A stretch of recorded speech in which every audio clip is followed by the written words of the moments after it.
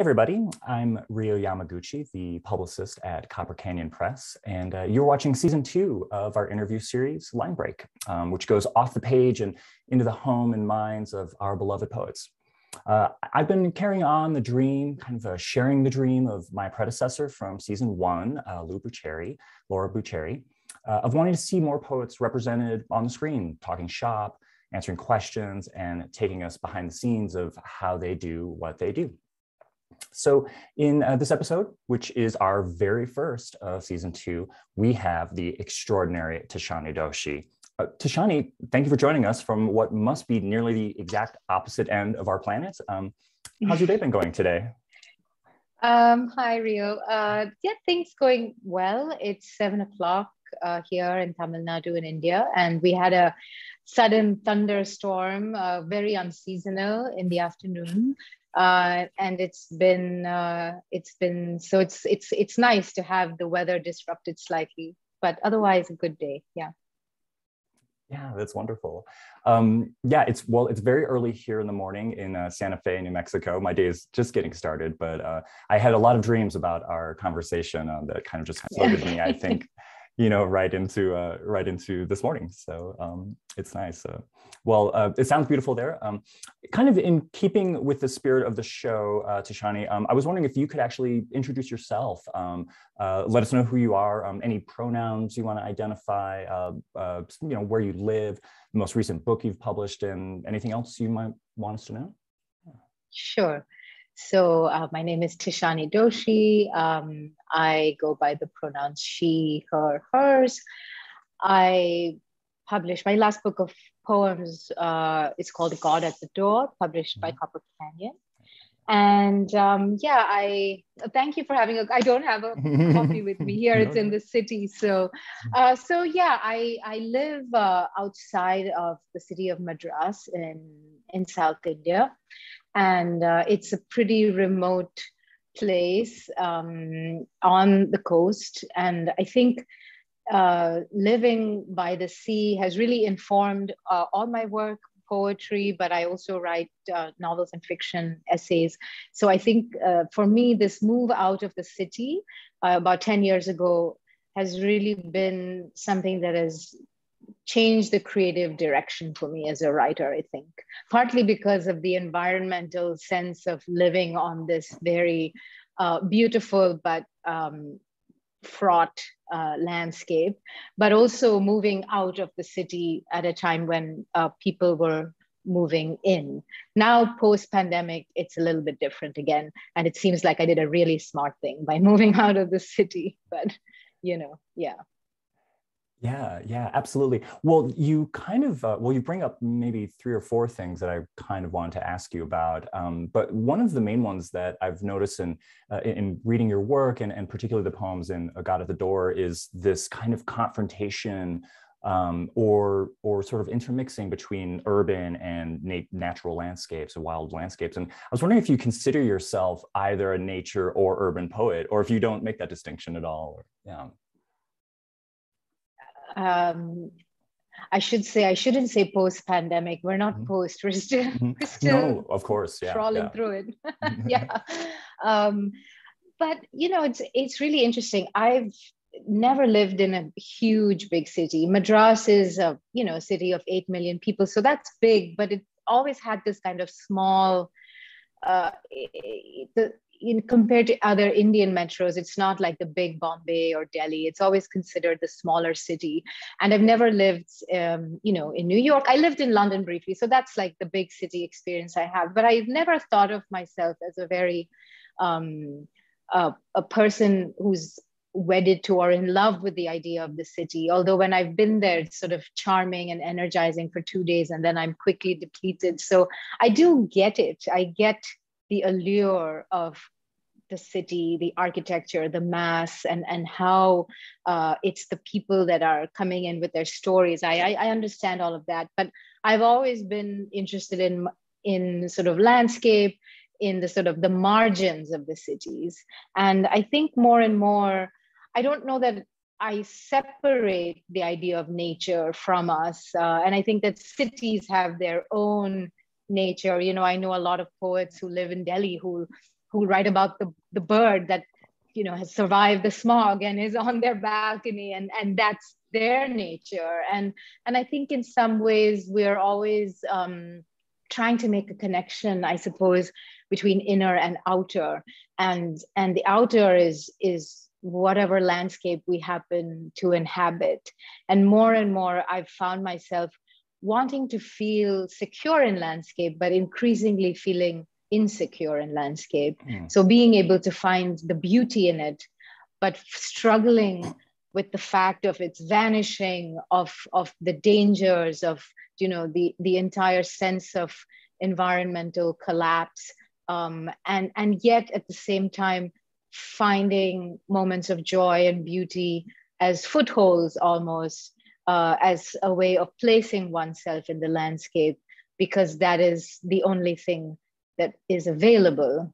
And that's how the poem is made, in a way, with this struggle in mind, I think, between this inner and outer, and between the beauty and the horror, in a way, or the fears, you know?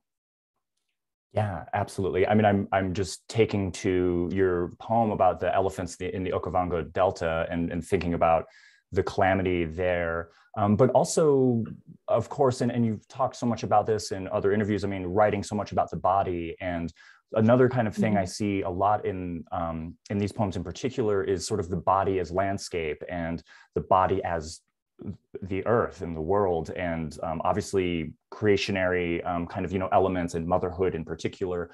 And yeah, I'm wondering how deliberately you've kind of thought about that kind of inside-outside dynamic, you know, both as a writer and also as a dancer. And yeah. Mm-hmm. That's a really interesting thing. And I think I'm thinking about it all the time in some way. And of course, our relationship to our bodies change as we grow older and move into different directions in life. And, you know, I began dancing quite late in life. I think I was 26 when I started. And I didn't set out to be a dancer, but it certainly has become the kind of bedrock of my writing career, because I wanted to be a writer and a poet before then, but dance came into my life. And then it's through the sort of discipline of dance that I built up what it means to actually write. And partly it's the sort of daily returning to the theater, so creating a kind of practice, ritual, but also within that sense of membrane and boundary, right? Like, where do we go to create and make the poem? And so even if you're not a dancer, or even if you're not using your body in that very particular way, you're still sort of retreating from the world into the space of the poem. And I think I'm really interested increasingly with where we make those spaces, how we make them, and then also thinking about the idea of the reader, which I never used to think about so much, but where that poem is going to travel to. And so the poem also has its own body, and the poem is made of language, and language is a house. And so I think in so many ways that poetry is the sense of shelter, and you create this house of poetry in a way for yourself, but also for any possible readers. And I think partly it's because as a reader of poetry myself, I've found so much shelter, and in a way that it's a second body, you know, it's a kind of a place of retreat or reclamation, or yeah, just, you know, hiding out for a while, or nurture. And so these are all ideas that I think of, and how all of that in some way comes from this thing that we carry, this body, you know, and how far we are from it. And I think I have a lot of poems where I'm talking about this disconnect, and always it's like trying to eliminate that line between inner and outer, or trying to access one from the other and saying, actually, no, there's no difference. You know, I am that, and that is I, and I am the cosmos, and the cosmos is me. And this whole tension between individual, collective, micro, macro, and it's always shifting. There's never a sense of, you can never be in that aha moment of complete clarity and wonder for a very long time. but the poem allows you a kind of hint every now and again, you know? And so some poems we are lean more into that idea of a kind of wholeness, I would say, and others are really pushing back against it and looking at the cracks and saying, no, I am so far from myself and from the world, and I'm trying to be with it again, you know? Yeah. Oh, that was so beautifully put. I love this kind of, I mean, what I'm hearing you say is this kind of like contraction and expansion of a closeness to yourself. And I also love this idea of that the body is your own shelter, and the body of the poem is a shelter. That was kind of another way I had sort of written the question, was that there's sort of three bodies in your work. There's the human body and the body of the poem and the body of the earth, you know, and the landscape. But as you're talking about practice and your own relationship with readers, I think it's a good moment to kind of do something more of our introductory thing. I wasn't certain if you had selected some poems maybe that you wanted to read. We kind of jumped right into this interview, and so we didn't have a chance to check on that. But do you have something you might want to read now, or yeah? Sure. From my book. Yeah, absolutely. Yeah. Or something else too. I mean, whatever, you know. Okay. Choice. And only if you'd like to, of course. Yeah. Yeah, I'll do one poem. This is it's sort of the penultimate poem in the book. It's called Survival. Dear ones who are still alive, I fear we may have overthought things. It is not always a war between celebration and lament. Now we know death is circuitous, not just a matter of hiding in the dark or under a bed, not even a slingshot for our loved ones to carry. It changes nothing. Ask me to build a wall and I will build it straight. When the end came, were you watching TV or picnicking in a field with friends? Was the tablecloth white? Did you stay silent or fight? I hope by now you've given up the fur coat, the frequent flyer miles. In the hours of waiting, I heard a legend about a woman who was carried off by winds, a love ballet between her and the gods, which involved only minor mutilations. How I long to be a legend, to stand at the dock and stare at this or that creature who survived, examine its nest, marvel at a tusk that can rake the sea floor for food. Hope is a noose around my neck. I have traded in my rollerblades for a quill. Here is the boat, the journey, the camp. If we want to arrive, we must push someone off the side. It is impossible to feel benign. How many refugees does it take to build a mansion? I ask again, shall we wait or run?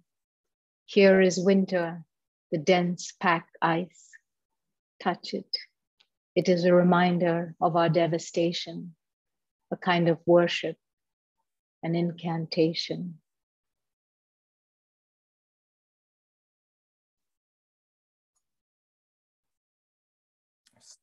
I just give that just a moment of space there. That was really staggered me back, Tishani.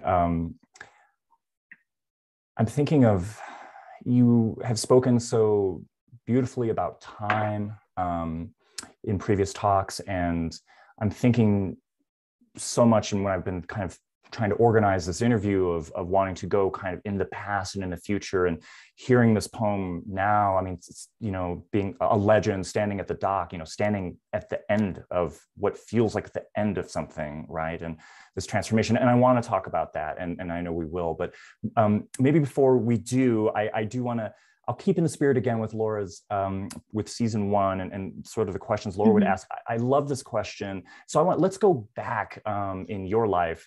And I want to ask you, like, I'm wondering, when do you think, when's the first time you saw yourself in a book, in a movie, in a piece of music? You saw, you know, when you felt yourself in a piece of art, you know, what was that piece of art? Yeah. I think, I mean, I can't remember the first time. That's such a strangely emotional question. I don't know. It's like, I don't know why it should be so, but I've seen it with others. yeah, I think it's this question of recognition, right? It's this sense of, um, even though you read something for the first time, it's a feeling that you know it, or it sees you, or there's some understanding which implies a prior relationship. And that's one of the most beautiful things that literature and language can do, is that it brings you in that fashion. And so you read a poem for the first time and you think, you know, you're in it in this way. And I think for me, one of the poets who did that for me was the poet Kamla Das, who I read as a young woman. And she wrote these very strong poems about what it meant to be a woman living within an Indian society. And she, you know, she was considered quite scandalous because she wrote about menstruation and this and that, and love affairs. And she also used, you know, quite colloquial language. And it was just this sort of sense of, oh, I didn't know you could write about this, or you could write in this way. Yeah. But I think it keeps happening, that sense of, it's never just the one time, because I think another moment I remember is sort of being an undergraduate in North Carolina, in Charlotte, and taking a creative writing class and reading Mark Doty and reading James Tate and Mary Oliver and these, you know, American poets. And something about language released something in me. There was this sense of nowness and contemporary, you know, fizz that felt very exciting. And I thought, oh, poetry is also this, and I can do this. And even though I'm not American and I'm not writing about these, maybe some of these topics or themes or these landscapes, I feel so close to these poets, you know? Yeah. And they are unlocking something in me. And then it keeps happening and happening and happening. And I think as a reader and as a writer, you go to those experiences for those doors to keep being unlocked, because you want some new opening, you know, you want to keep that sense of recognition. You want that eyes to be opened again and again in different ways, you know? Yeah, because it's so powerful. It's such an amazing thing to have that experience. Yeah, absolutely. And I wonder if, I hear you saying a little bit, and just correct me if I'm misinterpreting this, of this idea that you want to continue that recognition because yourself can kind of multiply, like your recognition, yourself deepens and articulates. And, you know, the more you proceed through each of those doors, you know.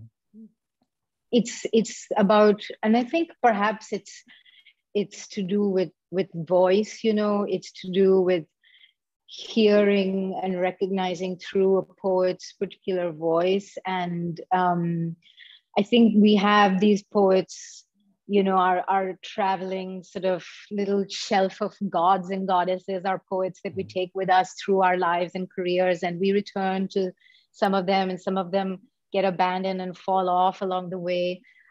But we're always making space, I think. I mean, I would not want to say, okay, this is my altar and that's it. You know, I'm always thinking, what's a new voice? Because I think it's through the contagion of other voices that we then find new voice in us as a poet, you know. Yeah. And so it's to do with it's sort of selfish in a way, because I think it's partly to do with saying, I know that I have all these hidden things and I want to be able to bring out this or bring that out. And so sometimes you come across a poet you've never heard of, and it's so exciting if it shifts something in you, you know? Yeah, absolutely. I'm kind of latched onto something you said a little bit earlier that I'm going to paraphrase as the effervescence of the present, that kind of bubbling excitement and energy. I think that there's also this very fascinating and productive tension, and this is going back to this question of time, and where I feel in the poems that you confront the present with the ancient. And I think, and this is maybe in an effort to wrangle the present, to stall it, to slow it, but also as a way of re-articulating, re-understanding what's happening in the present. Anyone who looks through the notes section of A God at the Door will see that you're absolutely responding to news events, and to really the cruelties and sufferings of our contemporary age. My colleague Vero, who helped me put together some questions, she had a really wonderful question about your use of allegory in poems like Blue Mormon or Mr. Frog and Marilyn Monroe poem. And so I kind of want to ask a little bit about fable and allegory and these ancient feeling stories and the ancient practice of storytelling, and how you use that to address the horrors of our contemporary world. Yeah, I was thinking as well about another point of entry, which was reading these old 2,000-year-old Tamil love poems, which are also eco poems, and how that was for me the sense of, wow, because these were poems which were written 2,000 years ago, but they could have been written yesterday. And I think, but they're also from this landscape that I inhabit. And I think as a poet, I'm always interested in the lyric, that sense of the poem existing in its own universe, like sort of unattached to the news and unattached to the time that it's in, but just sort of springing out from it and existing in this timeless time, right? I think most people go to poetry for that, or want some sense of that. But that sense of that effort, that effervescence that you were talking about, that contemporary fizz, is also so seductive to me. That sense of poetry's elasticity, of being able to respond to the now that we are living in, which has surely always been beautiful and horrible, not just now. It's always been in its history.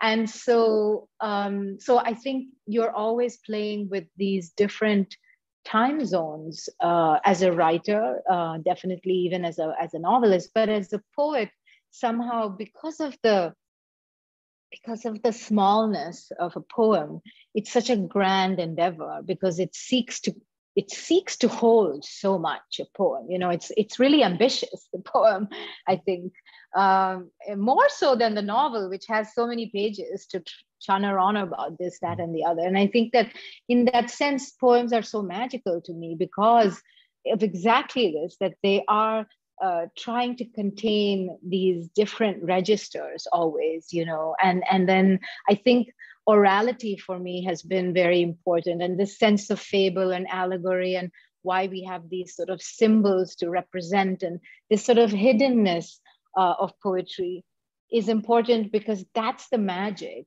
And I think poetry is a kind of magic, and it's about creating these layers and these sort of little screens, if you will, and sort of sometimes you may not get all of them, and you kind of need to read the poem a few times over, and more is revealed. But I like that sense of play also. I think more and more I feel like play is very important. And because we are faced with so many serious concerns that it becomes so overwhelming and depressing to write about them, that it has to be injected with lightness and play in a way to release the poem, I don't know if that answered your question. No, my question and many others. I think I'm very once again kind of latched on to as you were describing this. Like, I love this idea of the poem as, what I kind of conjured immediately was like the poem's like this child who doesn't fully understand the powers they wield yet, or something like that. But I love the idea of magic, and I had all these actually these questions about transformation and metamorphosis. Also, I think dynamics that happen a lot in the work. But I kind of maybe want to pause on that and address something that this question of play. And so I'm because I'd like to kind of talk a little bit about your craft too, and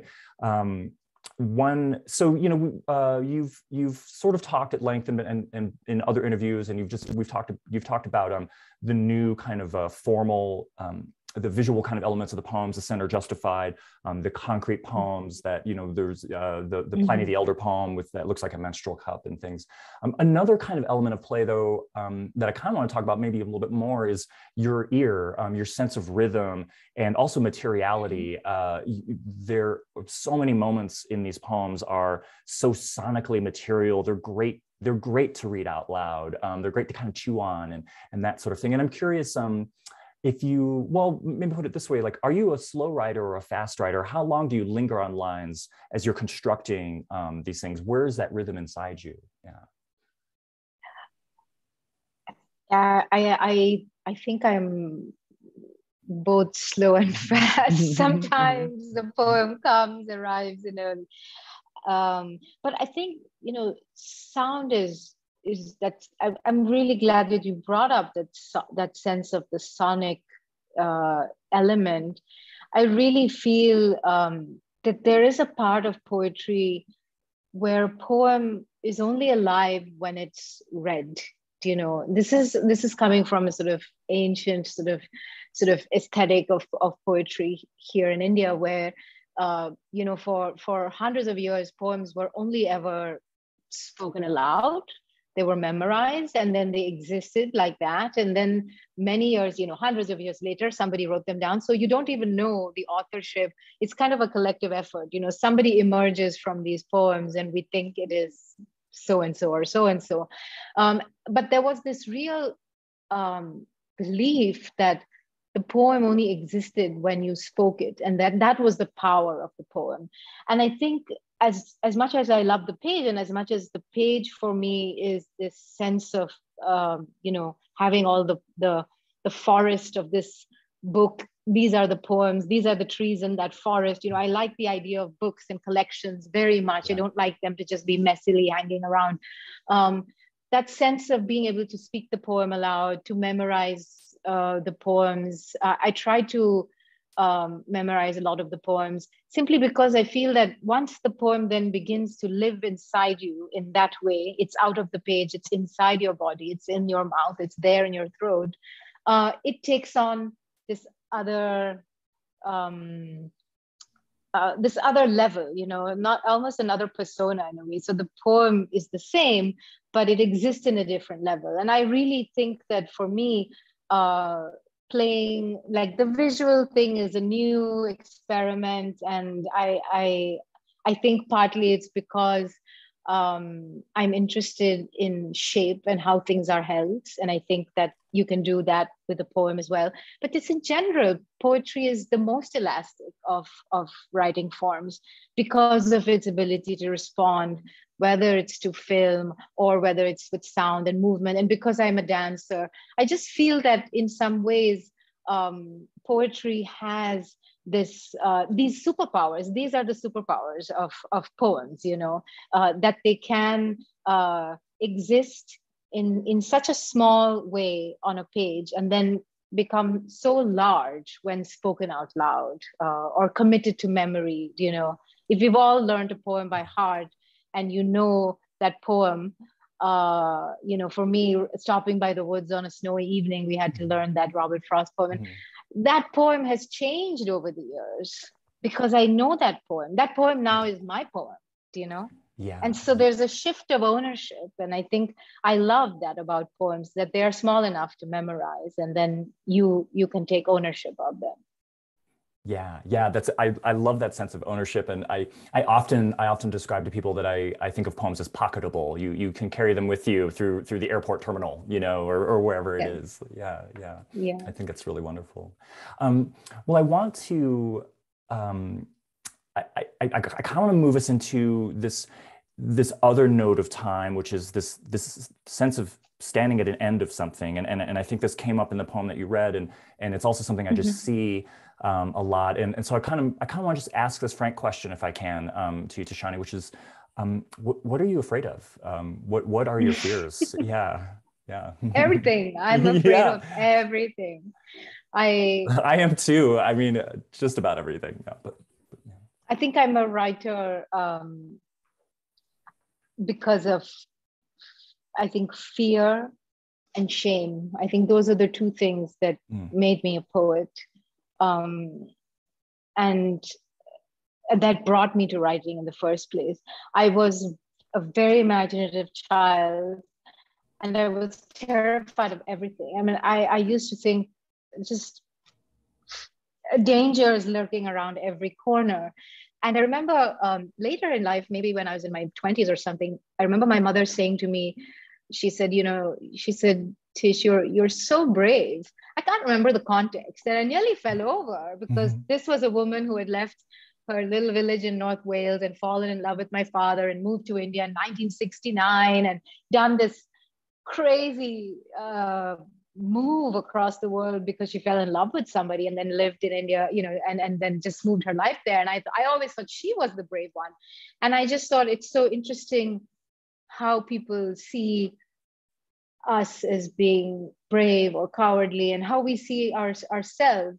And certainly I think as I've grown, I've known how to manage fear, but the fear is there. But it's just a question of saying, okay, how are you going to manage? And you want to be fierce, you want to be strong, you want to be somebody who strides out into the world and says, I have this, and I have poems, and I have language, and I believe in X, whatever. And so you want to harness a kind of power, and you believe it. It's not a fake thing. That power is real. But I think the fears never go away, and they're so primal, and they're what make us human. It's this sense of mortality, death. There it is. The worst fear of all is not just my death, but the death of beloveds, the death of planet, the death of things around you, and loss. And I think there's always this sense of lament that is very, very strong. And then all you can do to counter it is to go towards the odes, and to go towards praise, and go towards joy, and go towards beauty, because that is the only thing that will secure us somehow within this lament, Yeah, absolutely. Yeah. And I mean, as you said, I'm thinking of poems like, and I'm just reciting these titles off the top of my head, but Variations on Hippo, which I think is you're one of the main elegies in the book, and that idea of loss and mourning as being something that can be sort of beautifully rendered, and again, I think we're getting back to this kind of idea of the sanctuary space of the poem, and yeah. Well, that leads me to I feel that maybe we're coming to a little bit of an end here, and I kind of see this fork in the road that we can either, let me pose this question to you. We can maybe talk about hope, or maybe you just we could hear one more poem. Whatever you'd like to do, I think. Yeah.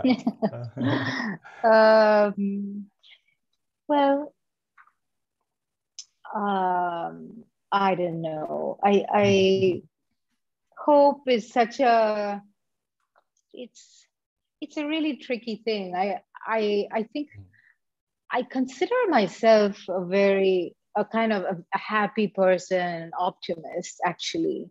Yeah. But I think it's because I write that I can say that. I think if I didn't write, I would be distraught. Yeah. I remember at a reading once, I had in an older collection a poem that I wrote after Elizabeth Bishop's, and about the art of losing, and it sort of goes with this whole thing about all the fears, it's sort of, and it builds, and then how the one day you see your parents, and then they're on the mossy grass, and then that you have to then jump into oblivion without your wings, this kind of thing. And then the person came up to me after the reading and said, "Wow, you really are a pessimistic person," And I said, "No, I absolutely am not. The poems deal with loss, and the poems are confronting these things, but that is not to submit to it. That is to try and work in this area of transformation that we are trying to convert or make bearable something that is deeply troubling to us.